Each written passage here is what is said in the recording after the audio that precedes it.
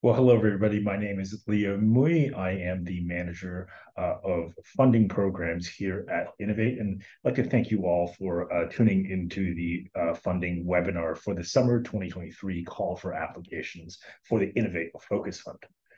INOVAIT is funded in part by the Government of Canada's Strategic Innovation Fund, and in French, INOVAIT a été financé en partie par le Fonds stratégique pour l'innovation du gouvernement du Canada et pour obtenir la version française des documents et de cette présentation, écrivez-nous par courriel. One little thing to add here is that the spoken content and what you can see on the slides should be consistent with the official guide for applications document that was sent out about a couple of weeks back. But if there are any discrepancies between the guide and what I say, that is, if I make a mistake here, the guide for applicants document is to be taken as correct. So the INOVAIT Management Board and staff work here to try to build a network that seeks to drive the IGT sector to success. And here is how we define it. Note that many of these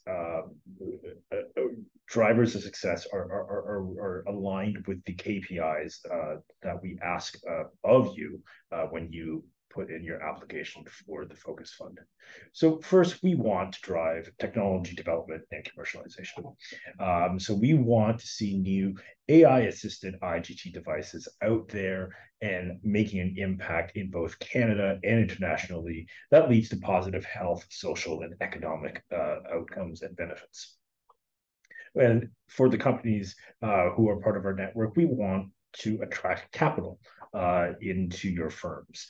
We want to see continued investment into strategic partnerships and research and development. We want to see you make sales and make new partnerships and really drive the sector that way. And of course, creating and maintaining jobs, especially jobs for highly qualified personnel, are essential parts of growing this industry. And lastly, IGT sector integration. We are not a funding agency, we are a network. So we do want to see that we build a community around the IGT med tech sector so that the outcomes would be more business to business, business to academic relationships, partnerships, and projects. And of course, we want to see our highly qualified students to be trained and enter the IGT workforce. So just jumping right into eligibility. So obviously, first thing is that we are INOVAIT, so all projects must be in the field of image-guided therapy. And you can speak with us if you need to clarify whether or not your specific project is considered to be a good fit for what we're looking for. But the hard rules about eligibility is that the project lead for Focus on projects must be a Canadian SME. And the reason for that is because we want to see the economic output. We want to see companies driving these projects, whereas the pilot projects, we were a little flexible about whether it's an academic institution that leads or a company that leads. So that SME who leads must have been part of an INOVAIT project, pilot fund project that had been selected. Now, we know that there are some people's whose projects never really ended up signing an ultimate recipient agreement with us for one reason or another. As long as you were selected for funding, you are eligible to be a project lead in Focus Fund rounds. Except if you've already gotten a Focus Fund project where you're the project lead or that you're receiving a big chunk of the funds, 50% of the funds on on another Focus Fund project, those people will not be allowed to reapply. We're trying to fund a diverse group of companies.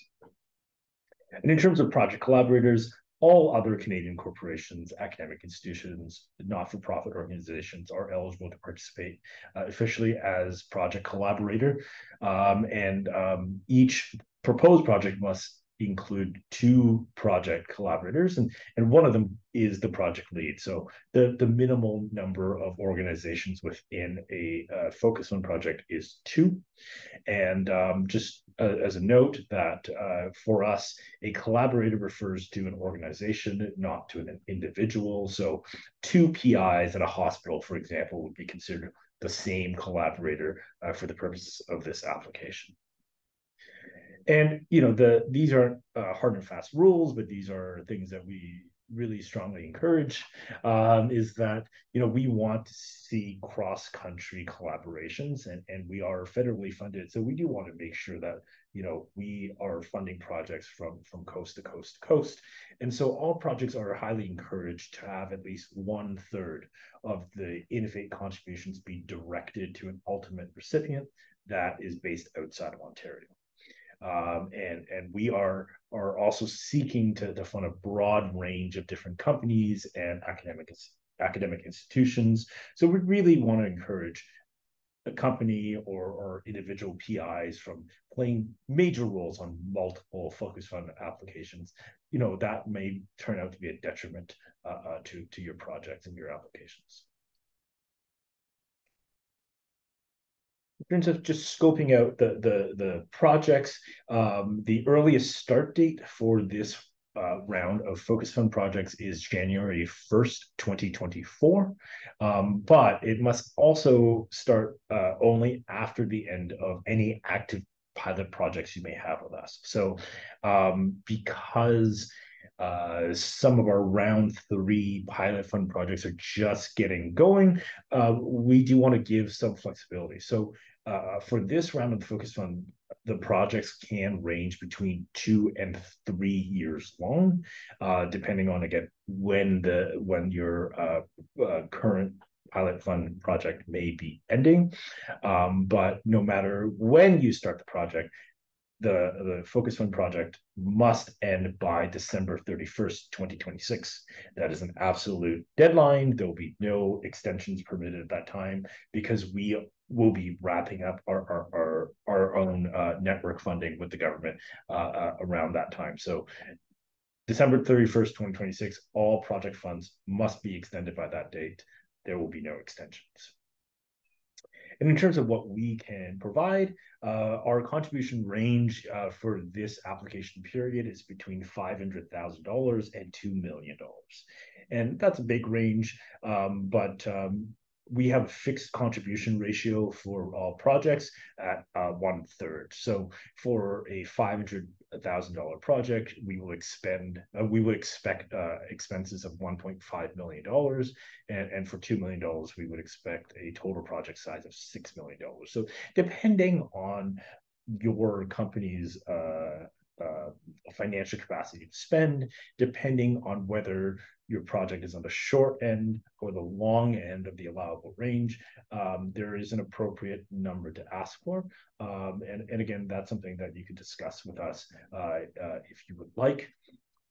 Another note is that even if you choose a certain contribution rate at the time of application, we are running towards the end of our funding envelope, so we may have to reduce that contribution ratio if we see there are more projects that we want to support. So we will be in touch with you if we need to reduce what your ask of us is.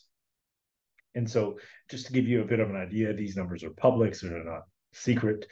So we have budgeted around $41 million for our funding programs overall, both pilot and focus fund programs, and we have already committed $29.6 million to existing projects. So doing a little bit of math, there's about $11 million left, and we still expect to launch another round of the pilot fund in fall 2023. So you can kind of guess about the range of funds we're playing with here, just so that you can decide on what size the project to propose to us.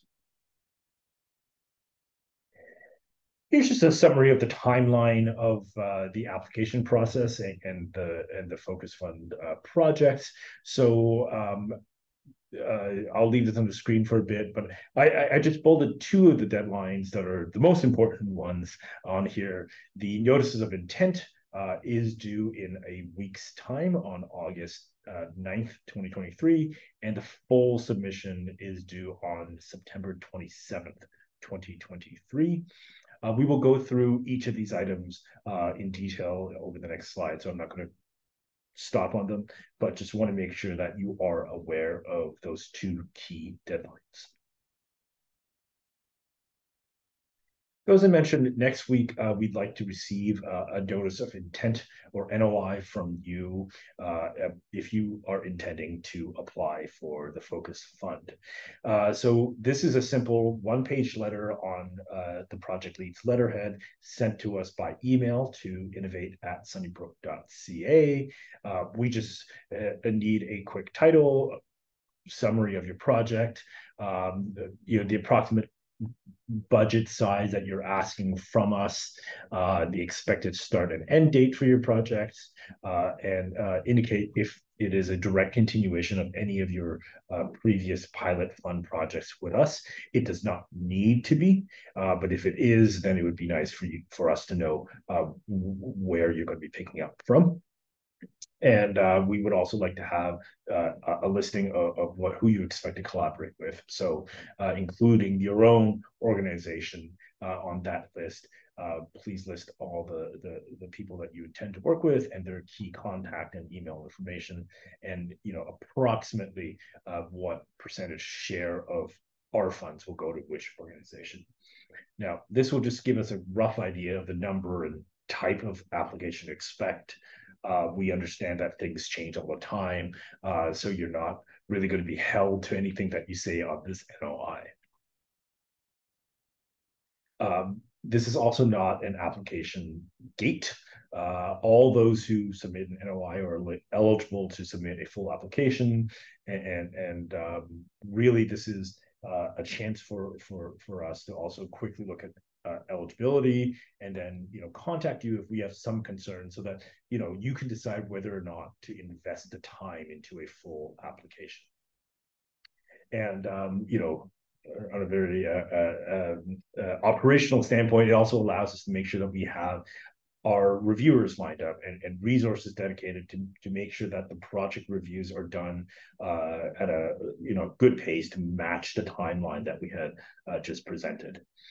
And lastly, please remember to submit this by 11:59 p.m. Pacific time on August 9th, so that we can start working on your projects. So the full application is due at the end of September, again at 11:59 p.m. Pacific on the 27th of September. So the full application and the questions that are involved is available as a Word document for you to draft on. Our Smart Simple portal is still the way to submit the full application, but that's not going to open until August 9th. So for now, you can use that Word document to start looking at what we may be asking you about. It's kind of listed on screen here, and it's pretty typical questions, but we have made some changes for applicants who are returning from last year. We did hear that there were some questions that didn't allow enough characters for you to give a full answer, so we've expanded the character limits for some of the questions. And note that spaces do count as characters in our system, so when you're drafting, make sure that you count the right way. And in terms of detailed questions, one of my favorite questions in there is a section just on risks. There are many subparts of that question, and some other questions have a lot of subparts. So not all of these sub questions may be relevant for every project. So don't feel like you must address them all. Trust your judgment on what you need to discuss. And the question under risks is a really good place for you to put yourselves in the minds of the reviewers and consider what possible shortcomings that there are for your project, for your company, for your collaborators, etc. And just address those shortcomings here in this section. I would just say that we also must receive letters of support from all of your collaborators. This is very important for us to ensure that you've spoken to your collaborators about this application and that they are on board and committed to spending the funds and doing the projects as stated. And just a note, if you are working with an academic organization, make sure that the PI notifies the appropriate research office, department office, whatever they need to do that to make their institution aware of this application. We've had several incidents where institutions were surprised that their PI had been selected for funding at the point of contract signing, and that really derails the whole process. So make sure that all your collaborators are really on board and they understand that there's a very tight timeline between project selection, the project beginning, and getting contracts signed.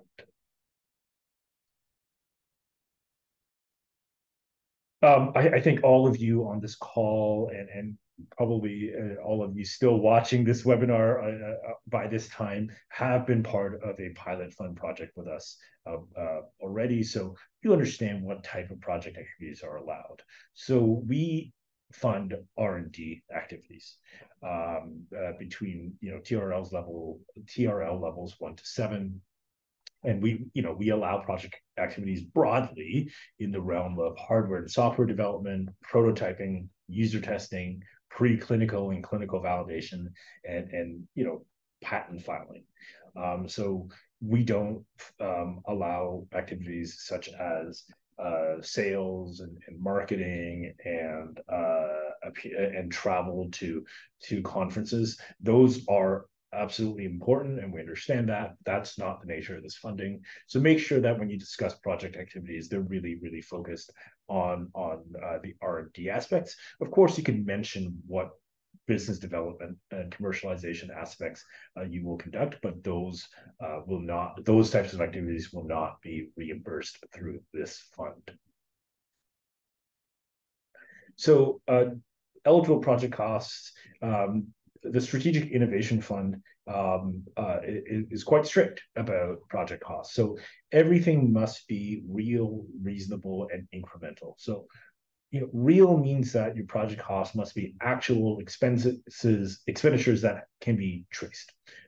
So in-kind expenses and founders paying themselves through sweat equity, that stuff can't be quantified. They're not bank transactions. So those costs cannot be included as part of your project costs.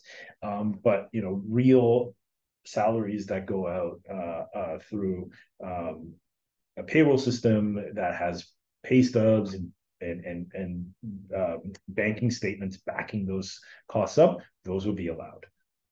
And for every expenditure that you do claim to us after your project has been successfully selected, you will have to provide documentation such as invoices and receipts and such. So please make sure that you keep those things around. And also costs have to be reasonable. They have to be in general aligned with what market prices are for certain things. Anything that is exceptionally highly priced, we will be coming and asking you for documentation on how you justify that higher price, and we may or may not allow those costs to be reimbursed. And of course, incremental costs just means that these are specifically tied into your project activities, and they're not just costs that you would otherwise have incurred. these are the general project cost categories that you will find in your budget notebook.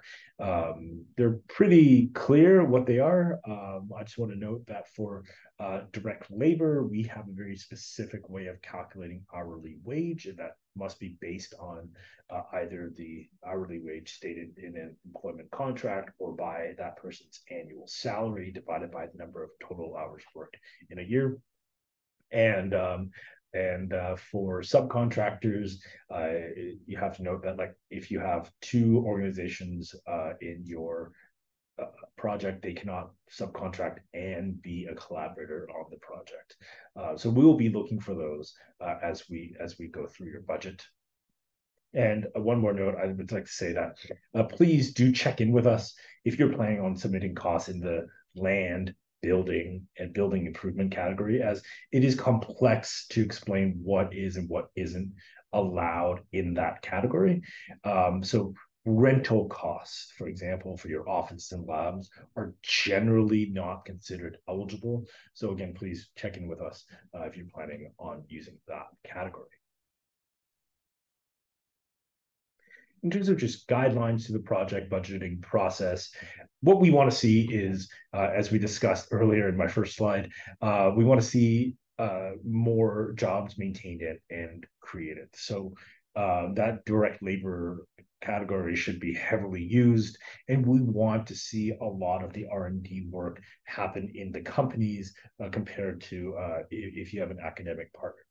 Now, we understand that there are companies that are earlier stage and have a tight relationship with a university lab, and so we understand that if there's still some significant academic labor at the beginning of the projects, but towards the end we should see a transition away from that and having more of the labor and research be done on the company side.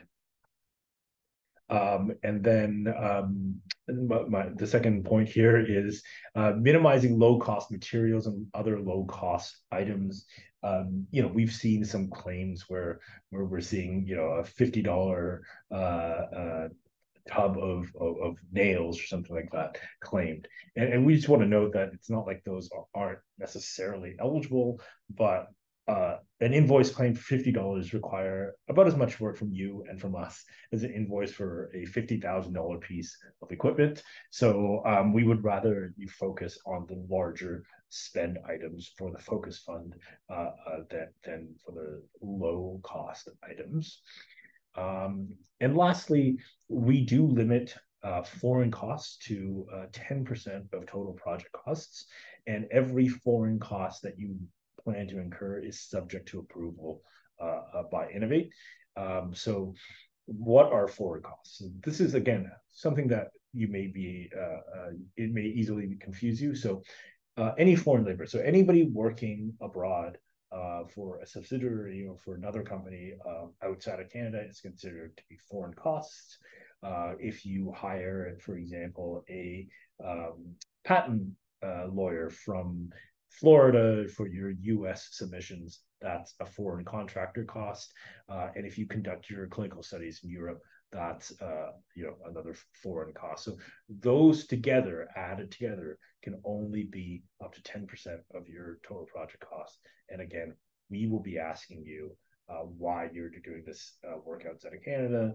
Can you prove that you cannot do this work or feasibly cannot do this work within Canada?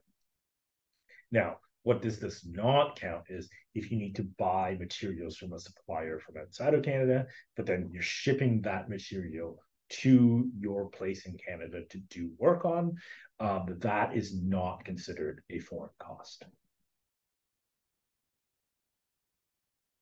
We really, really want you to be successful in your application. We know that it takes a lot of time and effort to put together. So, we do have a finite amount of funding. And so likely not every worthy project will get selected just because of the numbers that we have. So we want to give you the best shot. We offer pre-submission coaching.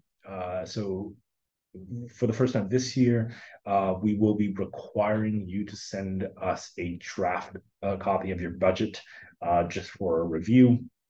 Again, we want to make sure that you don't put anything in there that would be considered ineligible and that you'll end up having to rebalance later or in the middle of the review process. We don't want you to get dinged for those sort of errors or misunderstanding of our cost principles.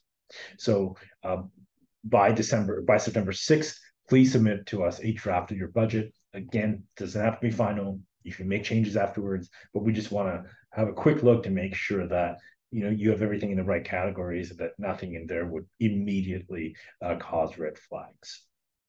Now, what's optional is application coaching. And so last year, I believe that most applicants opted in for this, is that you can send us a copy of your draft application, and INOVAIT staff, either me or one of my colleagues, will read through it and give you general feedback, maybe a little bit of tips on how to reframe things or how to explain things more clearly. So we don't guarantee that we will address everything that a reviewer may, but it is a good opportunity for you to get an outsider's point of view of how your application is shaping out. Now, the requests for both of these items are required. Are must come into our inbox by end of day September 6th, so that we have enough turnaround time between then and the due date. I see that there are some questions in Q&A, and I'll address those at the end. So another optional element is we've included a suggested expert reviewer form. This is a chance for you to select up to 3 experts in the field of your application to act as the scientific and technical reviewers on your project. We just need to make sure that there's no conflict of interest between you and that reviewer, but we're happy to look into your recommendations when we are selecting appropriate peer reviewers for your project. And that form is also due on September 6th. Again, we're not really a funding agency per se. We are a network, so we're really here to help. We really want to make sure that you have a successful application process. So please send any questions you have to innovate@sunnybrook.ca. Either I or one of my colleagues will be responding. We can meet through Zoom to discuss things if you want, but make sure that you do put in any important questions by September 13th. 2023. So that's the latest day that we will guarantee that we can give you a proper response. Any questions that come between then and the application due date, we'll try to respond to it. But again, that is our last date for a guaranteed response. So let's talk a little bit about post-submission review process. So each application will be just quickly checked for basic eligibility criteria. We don't expect any applicants to be bounced out at this point, because we should have flagged anything at the NOI stage, but sometimes changes may cause problems between that stage and the full application. And there will be 2 review panels that will be reviewing your application in parallel. One is the aforementioned scientific and technical review panel that will look at the scientific and technical aspects of your project. And the other is really looking at the commercialization potential and the impact of your project on our network and on Canada. There is a listing of the full evaluation criteria and the questions that we use to guide our reviewers in the guide for applicants document. So please review those, and as you're drafting your answers to our questions in the application, make sure that you are answering most of the guided questions that we give to our reviewers. Something that we implement just for the Focus Fund is a meeting with reviewers. So every eligible application that comes in, we will arrange a 45-minute meeting between the project lead and at least one of the reviewers sometime in October or November at a time that works for everybody. So those meetings are a great opportunity to get extra points across that didn't fit in the application or to update the reviewers on any new developments that may have happened between the date of the submission and the meeting date. So, typically the meeting will start off with a 15-minute review of the company and the project. And then there will be a 15 to 30-minute round of questions and discussion. So by the point of this meeting, the reviewers should have already finished reading your application at least once, so they should have some background on what your project is. And so be prepared for questions that may be a little bit more probing or deep. If you want other collaborators in your projects to attend, just let us know. But as a project lead, we'll let you steer the bus on that. So after that meeting, the reviewers will use the information that they have from your application and that they've gleaned from that meeting, along with comments from INOVAIT staff about how the performance of your pilot fund project, and all together put in scores and comments and a recommendation to fund or to not fund a particular project, a particular application. And those scores, comments, and recommendations will be then sent to our management board, who will make the final decisions. And part of their decisions will obviously come from the fact that we need to have a certain amount of geographic distribution to our projects. And the management board will also decide whether or not to reduce contributions to any specific project. And we think that by January 2024, we can provide applicants with decisions.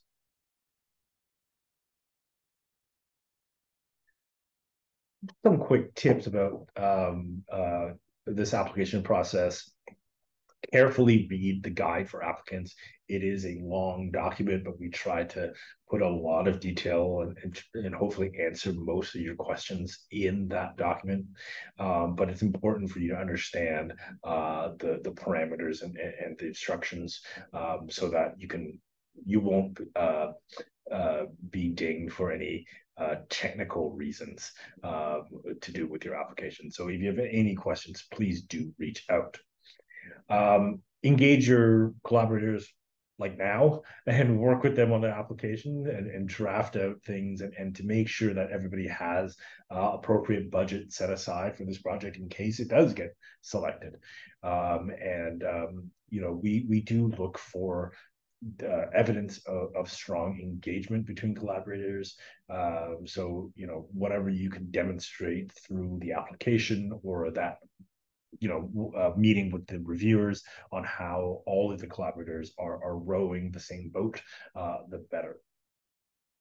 And ensure that everybody who's looking to get funding understand the stipulation that's in the ultimate recipient agreement.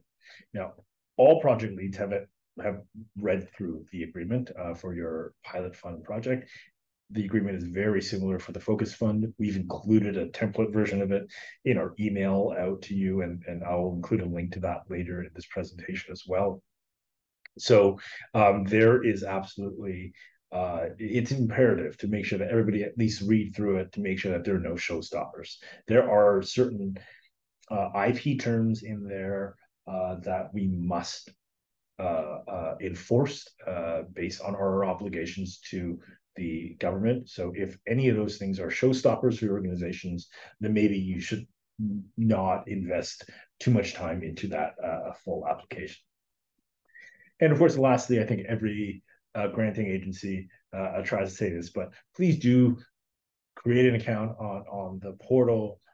Please try upload some questions and plan to submit your application on that portal as early as possible. It is a piece of software.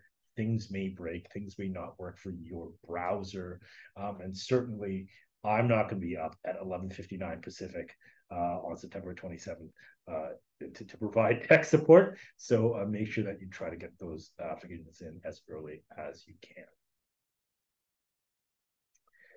And in terms of running the project, because this is a multi-year, multi-million possibly project, we do stage funding. So at the point of project selection by our management board, we do approve the full value of your project over all the years, but we're only committed to funding the first 12 months of your project. Now, the future amounts will only be released after we conduct midterm review meetings, which happens every year. We want to make sure that projects are proceeding as expected. We want to make sure that spending is as expected to your budget. There are no spending shortfalls, and that you have achieved any milestones such as fundraising goals, so that we can be confident that you would be able to make the expenditures for the next year. What staging of funding means for especially smaller companies is that you don't have to have all the matching funds available at the time the project starts, but you can slowly raise that throughout the 2 to 3 years of your INOVAIT project. And unfortunately, when milestones are not met, and we believe that the project will not end in success, we might decide to end your project and reallocate those funds to other projects. So we haven't had to do that yet, but just warning that we can't guarantee you the full amount of your projects at the time of project selection. And I think this is my last slide. We did send an email to everybody, and we will be sending another one with a link to this webinar afterwards as well. There's a bunch of documents associated with the calls of application, calls for applications that you can download. All of these documents, I believe, other than the notice of intent document, will be available for download on the Smart Civil portal when that gets updated. But the key is, you want to read through them, you can go to http://focus-fund-2023. That short link will get you to the links to all of these important documents that you should read through and fill out for your application. So I've talked for about 40 minutes, and if you have any questions, please use the Q&A function here, and I will wait for those to come in. Yeah, so I got a question on why did we decide to allow only SMEs to be project leads, and that again, we are a network trying to build out the Canadian IGT sector, and economic development is a big part of our targets. So we do want to make sure that all of these projects are commercialization focused, and the best way to do that is to have a company endorse them by becoming a project lead. Okay, so the question is, why do all collaborators have to receive 33% of their expenditures? So it's just to make the project budgets a little easier to deal with. We do know that there are situations where an industry partner wants to send more funds to the academic partner, and in those cases you could do that outside the realm of the project. We just will reimburse everybody for the same 33% rate, unless of course we reduce that number, but everybody will receive the same collaboration, it's the same contribution ratio. So I'll take this opportunity to thank you for your attendance and for your interest in the INOVAIT Focus Fund.